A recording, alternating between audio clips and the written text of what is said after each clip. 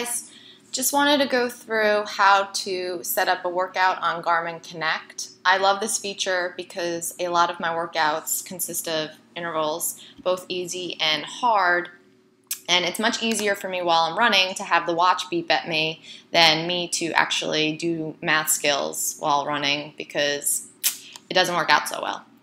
So let's get started. So you're going to come over here to the menu and you're going to click on that and go down to workouts.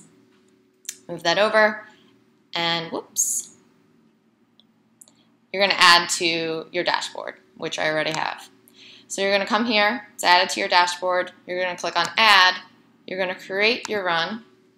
And now we're going to edit the title, and let's just put down one of my complicated runs. Not really that complicated.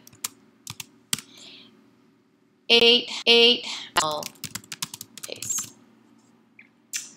You can also make this a lot shorter too. So you can just write easy run. So the warm-up time, 10 minutes. I usually do a warm-up of fitness walking, and then I'm going to delete this and I'm going to add a repeat. I'm going to take the repeat, put it underneath my warm-up.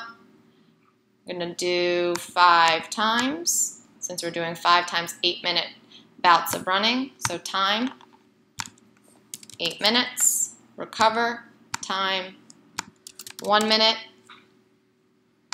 and then cool down, time, 5 minutes, easy peasy. You're going to save your workout, and then you're going to come down here. You can either review and add notes, so type what the workout means to you, save it. Then you should send to your device. You're going to send now and select your device, so right there, send now. And then it's going to populate. Ooh, we'll do that later.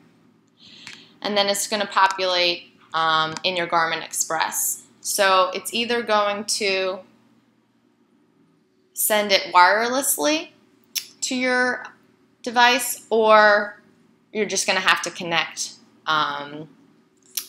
your device to your computer so that it sends it.